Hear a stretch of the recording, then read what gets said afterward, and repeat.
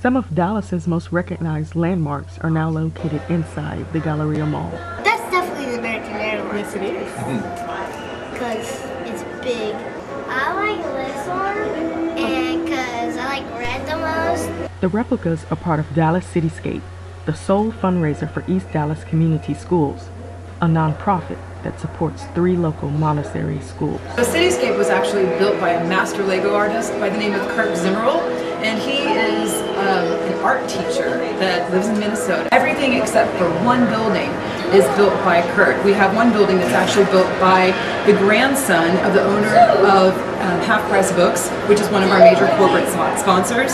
More than 2.5 million toy building blocks were used to create the pieces in the exhibit, which also offers an interactive component for visitors. We have an I Spy game that kids go through the exhibit and try to find clues. And we also have an interactive raceway back in the back. And then we have a construction zone where kids can build their own creations. I built a house with the ocean. Jesse loves Legos and he's creating children. The exhibit is for all ages.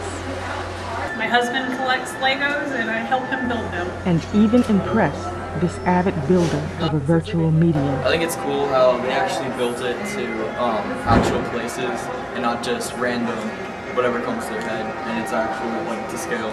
Visit www.dallascityscape.com for more information. For the Richland Chronicle News, this is Shanae Banks.